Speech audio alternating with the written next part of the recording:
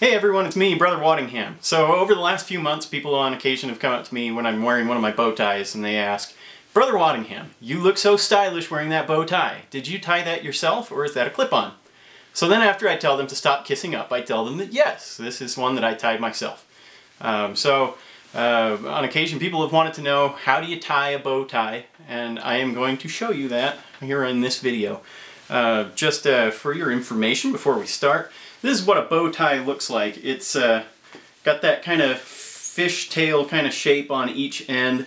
A lot of ties these days come with an adjustable kind of strap. You can see there. This one was made by Izod, but the strap adjusts for each different collar size. So you're able to, make it a smaller necktie for a smaller neck, or a larger tie for a larger neck.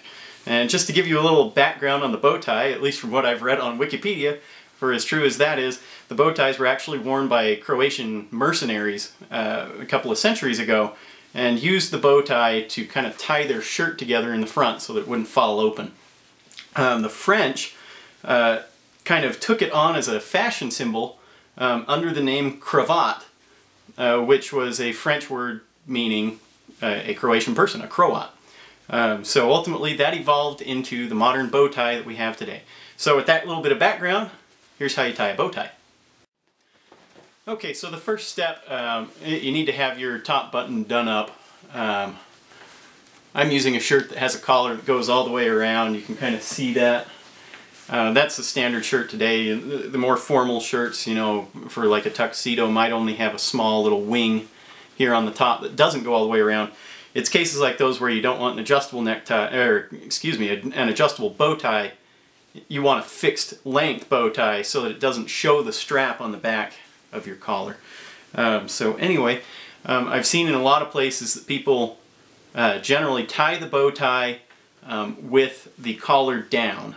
I am just in such a fixed habit with my other neckties of tying it with the collar up that I'm going to do it that way. So that's how you're going to learn. So let's see, so we're going to start, I have generally put the side that has all of this stuff against my neck, so as opposed to being outward facing. So you're going to kind of get the ends of the tie about like so. Oh, actually, you know what, I got that backward. Get them about like that. And then you're going to cross them, and you're going to take the longer end and dip it underneath and pull it up through the back, and that will kind of create a knot. So that knot, this is going to be your one chance to get the tie as tight as you want it. So make sure that that knot is to the tightness that you desire. Then you can take that long end, kind of toss it over your shoulder for a second. So then we're going to take this end and we're going to fold it right here like that. This is going to end up being the front of the tie. So you're going to hold that in place. Then you're going to reach back and pull the long end over the top. And this is going to be what kind of tightens the whole thing, and holds it all together in the middle. So here's where it's going to get maybe just a little bit tricky looking. So I'm going to turn to the side a little bit. If you grab the two ends of that front part, you can see that there is a hole back here. I can kind of poke my thumb through it. You see that there. So with that hole, you're actually going to come back now. I'll get us back to that part real quick.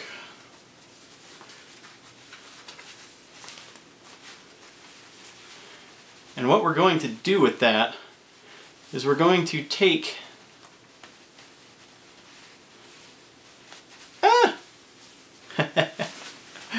try that again. Shoot.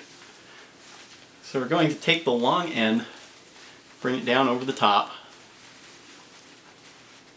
and then where we found that hole in the back, we're going to take that long end and bring it back here and tuck it through that hole.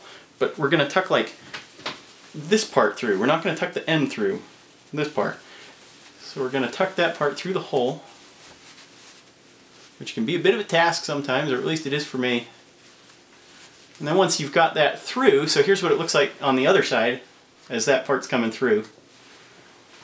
Then you've got your general shape of the necktie right there. So from this part, anything that you pull on is either going to make it come apart or it's going to tighten the knot in the middle.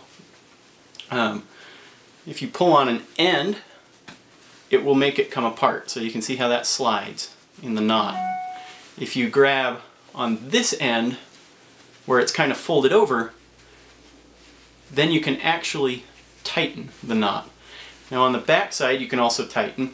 Again, you don't want to use the one that's an end, you want to use the part that's folded on the back. And so if you kind of tuck your finger down into there,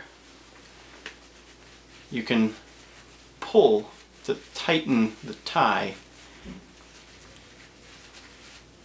and get the knot where you want it.